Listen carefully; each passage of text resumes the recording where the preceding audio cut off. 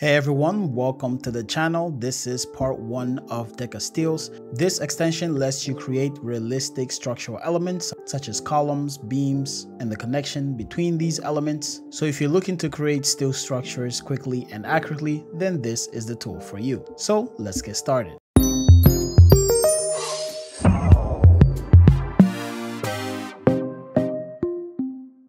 So first we have to install DECAsteel's and its library. So head over to the DECAsteel official site.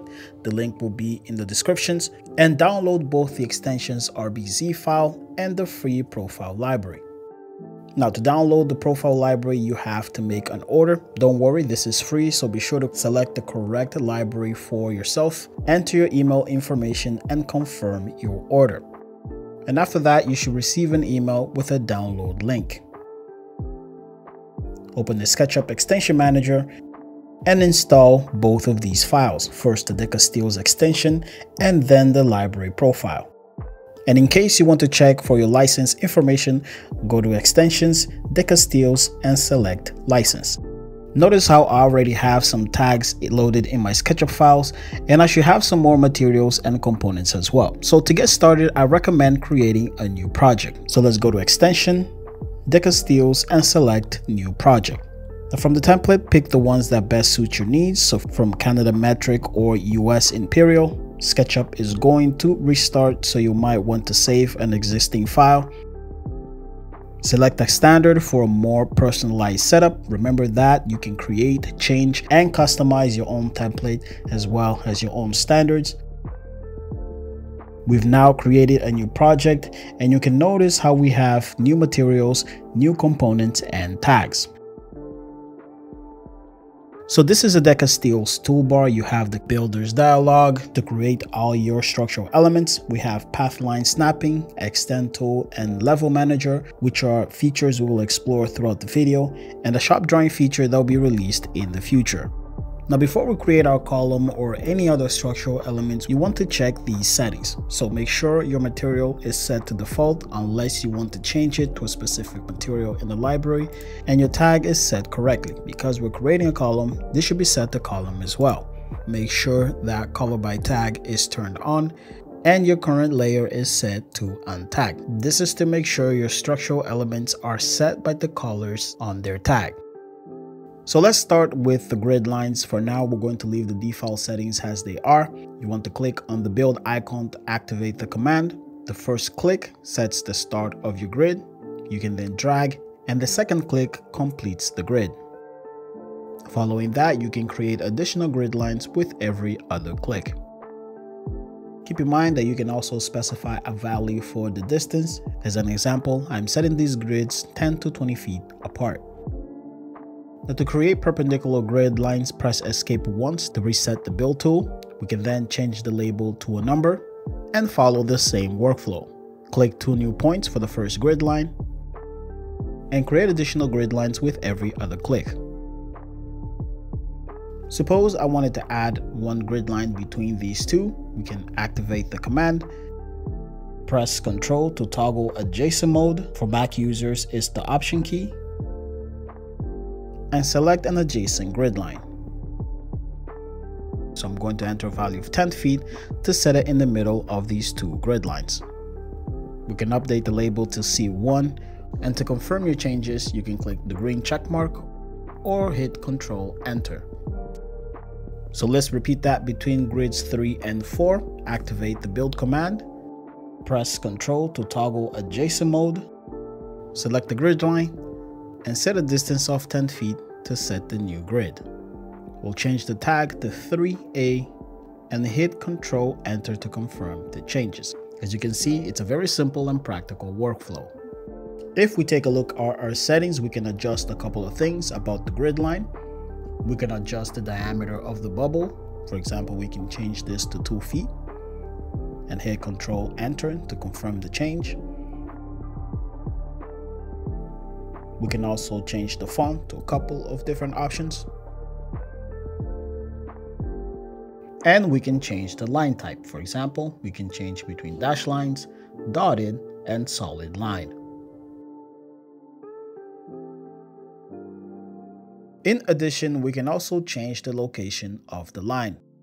For example, if I select C1 and 3A, I can go into the location settings and change from beginning to end, and confirm the change to swap the location of the bubbles. Another tool that is very interactive with the structural element is the Extend tool, and we can use it to reduce or expand structural elements. And in this case, I'm going to use it to reduce the grid lines. So let's select the Extend tool, hover over at the end of the grid line until we get this icon, and click and drag to reduce the line.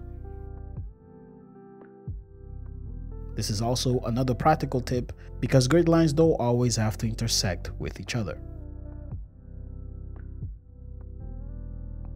Now let's take a look at how we can create some columns.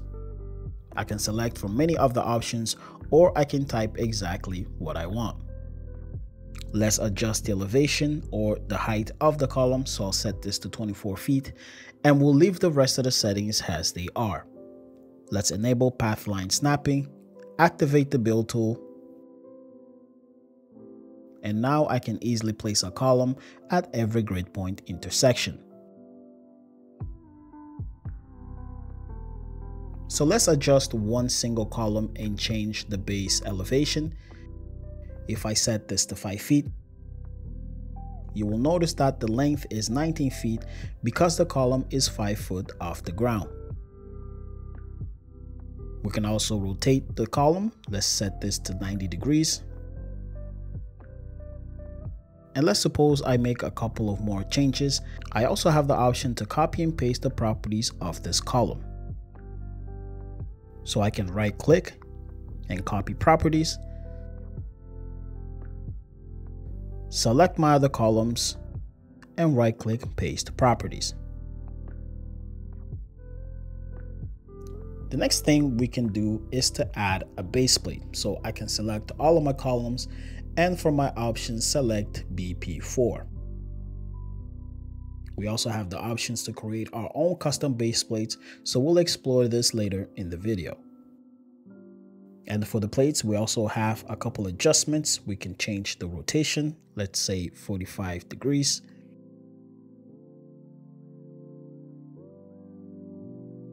And we can also adjust the offset in the X and Y axis. So for example, I can add a value of 6 inches here, and I can shift this base plate 6 inches in the X axis. And as I shown before, we can also extend and reduce the column. So if I activate the Extend tool, I can hover over the columns and set this down to 9 feet. So it's a very interactive tool that you can use with most of the structural elements. So next we're going to explore how we can create beams. First, we're going to select our profile. You can select from the options or type if you know what you're looking for. And then we get to pick the placement point. So in order to see the placement point, let's activate the build tool so we can have a preview of our profile. And currently our placement point is set to top middle. And you can see as I snap, the placement occurs in the top middle of the column. From our options, we can change this to top right, center left, or center, and you can see that the placement changes to different locations. Based on our placement point, we can also adjust the rotation. So for example, we can change this to 45 degrees or 90 degrees. Additionally, we can also shift the placement by adjusting the X and Y offsets. This is in case you want to shift to a specific distance from the placement point. For the mirror setting, let's try this with an L-shaped beam, and this setting simply flips your profile to the opposite direction. So let's enable path line snapping for a quick placement at the center of the columns and start to create our beam. And as you can see, it is much easier to snap to the columns with this setting enabled.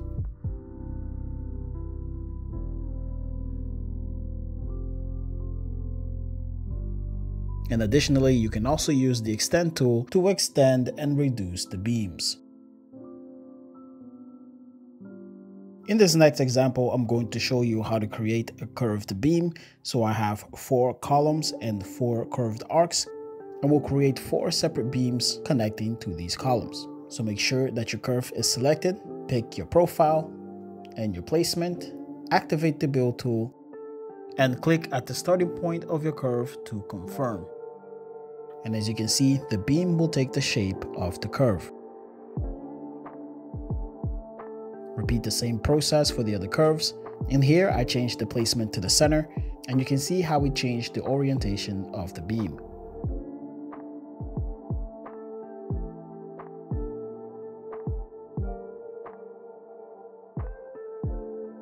So that's going to be all for this video. Hopefully a nice part 1 to DECAsteels. Be sure to follow Mindsights on Instagram and on Facebook, and check their website for more updates. To watch part 2, click the video on the screen, and we'll catch you guys on the next video.